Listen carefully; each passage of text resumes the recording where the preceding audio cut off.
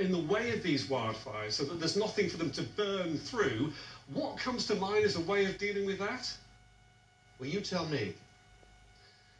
The goat, the humble goat. You're kidding. No, I'm not kidding. You're A kidding. child, Oh. Simon, I fell right into that one, didn't I? Oh, I've been rehearsing that for hours. that's not going to happen later. Right. Now, in case you'd forgotten what a goat looks like, let me first introduce to you one of the oldest UK species of goat, and endangered as well. It's the Bagot goat. Of course, we all know about that one. But if you're not familiar with the North American goat looks like, let me introduce you to this. Oh, he's a goodie. Oh, isn't he a beauty? Yeah.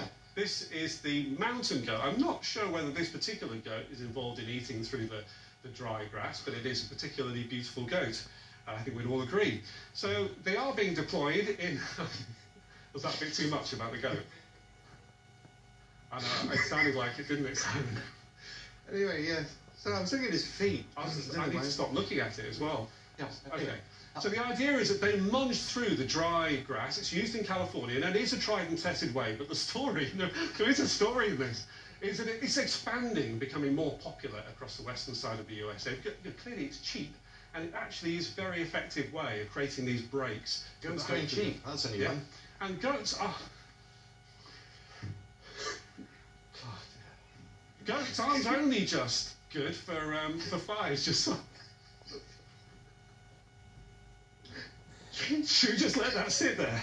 I think we've gone to for a minute. Oh, what on earth is that? That's goat yoga, Simon. Just in the research for this story, we came across goat yoga.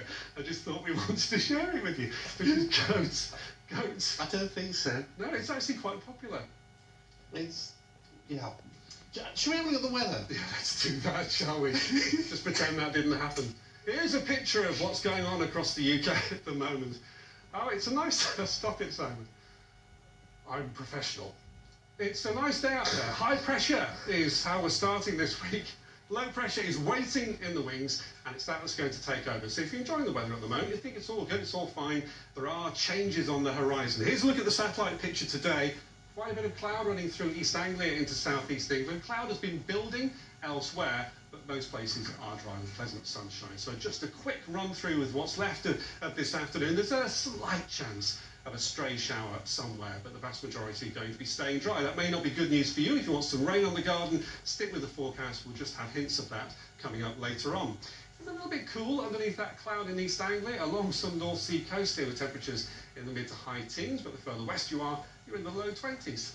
So that's how we are to today. Into tonight, and there's a bit more cloud starting to run up towards Northern Ireland and parts of Scotland. There is a weather front approaching from the Atlantic, so maybe one or two showers breaking out here. The odd patch of mist and fog elsewhere is possible, and temperatures may just dip down into single figures in a few rural spots. This is how your Tuesday's shaping up. Remember, we had that weather front approaching Scotland and Northern Ireland, so thicker cloud, bit of showery rain moving through here.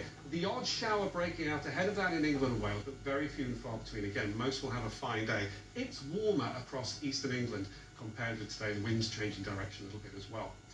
Now, a more active weather system is coming our way as we're going to Wednesday. Remember, the story this week is about low pressure taking over in our weather, so that's going to turn things wetter.